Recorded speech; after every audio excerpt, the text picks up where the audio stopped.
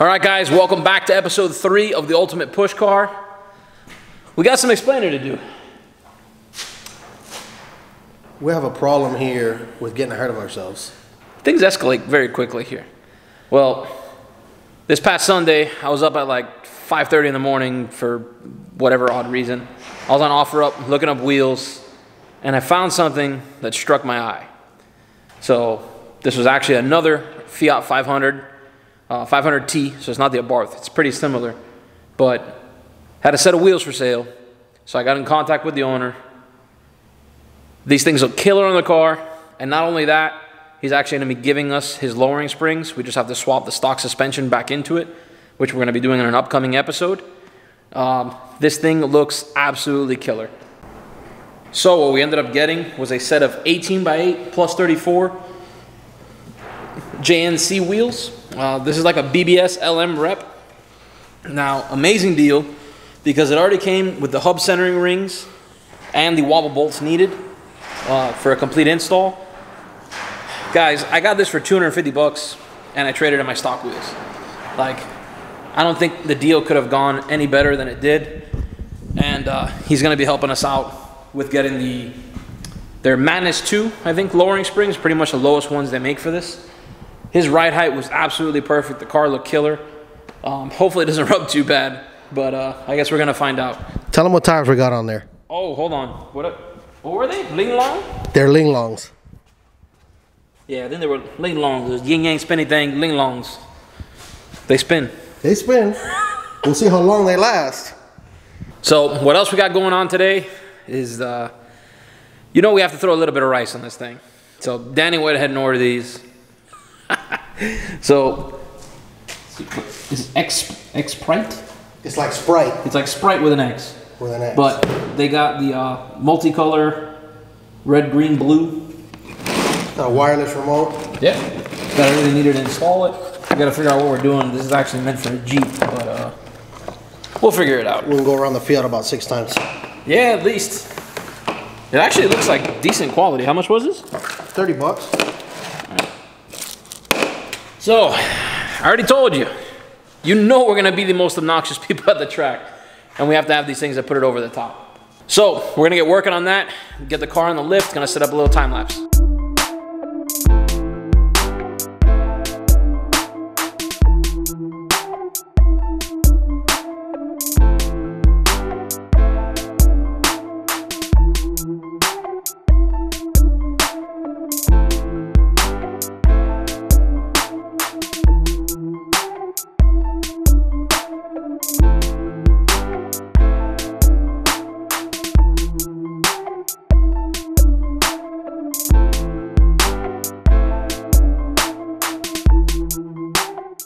So we've been getting into a real bad habit of doing a lot of work and not updating very often, but we have all 4 corners set up. So you can see up here, not the highest quality, but pretty sure it works. Got everything secured down the sides. Up front, we decided to not really go on the front bumper. We went a little farther back just to avoid scraping it and ripping it off. Getting in and out of the trailer. And Fiat people, there is a grommet underneath your e-brake that would facilitate this pretty easily. Yeah, I mean, it got a fairly good sized connector through the hole there. Yeah, for sure. That focus there for a second. That fits through the grommet, so it's a good size. Yeah, we ended up sealing everything up with silicone. That way it's nice and weather tight. So we're going to go ahead and work on securing all these wires to their respective corners. We already finished up inside, which was pretty interesting, but I mean, surprisingly, there's a lot of bolts holding this tiny little car together. The whole car's bolted together. The whole car is bolted together. It's not relying on clips. Yeah, definitely not. So I mean, I guess that's where most of like the interior quietness comes from. Yeah. So we're going to work on this real quick, and hopefully we got a finished product to show you guys. All right, guys, the install is a wrap. It was a lot harder to do it cleanly than you'd really think. We ended up using the little plastic skid plate for the fuel lines to run everything up to the front. But everything's sorted. I'm getting some big Tokyo drift feels here. I don't know about all that now. Well, neons were big back in the day. this will be cool at the track. I mean, again, this is literally to be the most obnoxious thing that we could possibly have. So why don't you hit the lights for me? And I'll show you guys real quick how this thing looks. We've told y'all before, but this time I don't think y'all are really ready. Nobody said it before. All right, let's check it out here.